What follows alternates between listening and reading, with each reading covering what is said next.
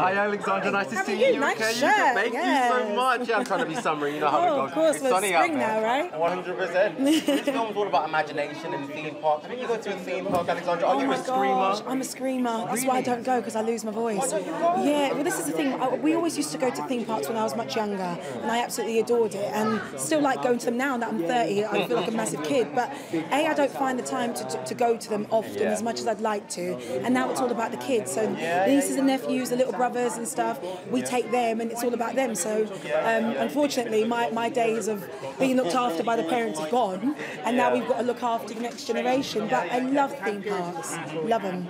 You've been delving into the acting world, haven't you? Yes, yeah. What's that been like for you? It's been great. I'm knackered, if I'm honest, but I'm very lucky to be able to do certain roles that I've done back to back. When I say that, I mean Bodyguard. I went straight into Sister Act, and then Chess, and then Chicago, and then back to Bodyguard now. So I'm currently on tour. But I feel like this may be my last show for a little bit. But never say never. If the right role comes along, then you've got to thank the universe and keep working hard. Yeah, are you going to take a break? What about music? Oh yeah, well I'm recording now. I'm still Exciting in the studio. Times. Any tips? Any teasers? I can't give any teasers yet, but I'm hoping an album will be out next year for you all. I'm about to release, hopefully, an album in Japan as well, because we're going there on tour with the Bodyguard. So it's a lot happening. I wish there was two of me, to be honest with you. One could sing and one could just go on tour. So. But yeah, no, I'm very, very grateful and very lucky to just continuously be working and loving what I do, really. Who would you love to collaborate with? Oh gosh, that's a great question. Right now, someone who's around right now. Do you know what? I think it would have to be a female right now.